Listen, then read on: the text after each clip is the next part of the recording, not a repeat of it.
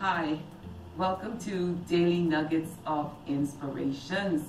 Yes, and it's been a few days. I did a clip or two. I think I did one clip, but it's so good to be in your company once again.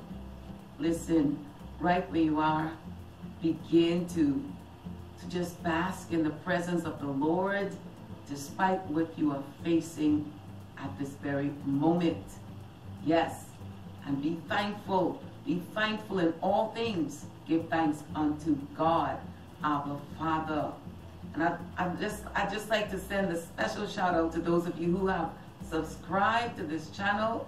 I appreciate you so much. Thank you. And to those of you who are viewing for the very first time, a warm welcome to you as well. And God's blessing upon you. Please like and subscribe. I appreciate you. God will bless you. There is a nugget for today. This nugget I'm going to do it in this way. I just feel a nudging to just do it in this way. I'm taking it from my book, one of my books, Restoring the Torn Up Bed. Yes, and today's nugget is in the form of a poem, very short poem in the book. And it's titled, If. Yes, that word if. Listen, if only you can love and not retaliate on your beloved. I'm speaking to me first. Who continues to manipulate and control.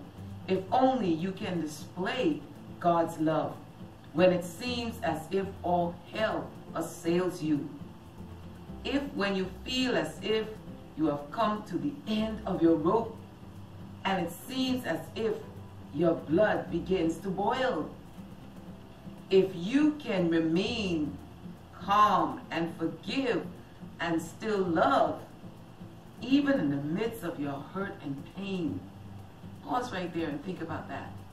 Let me just repeat that again. If you can remain calm and forgive and still love, even in the midst of your hurt and pain. If you can do this, Jesus Christ has the reins to your heart, and you are a vessel chosen by your Heavenly Father to bring glory to His name. And you know what? The nugget today out of that poem is, if you and I can remain calm and forgive and still love, even in the midst of your hurt and pain. If you can do this, Jesus Christ has the reins.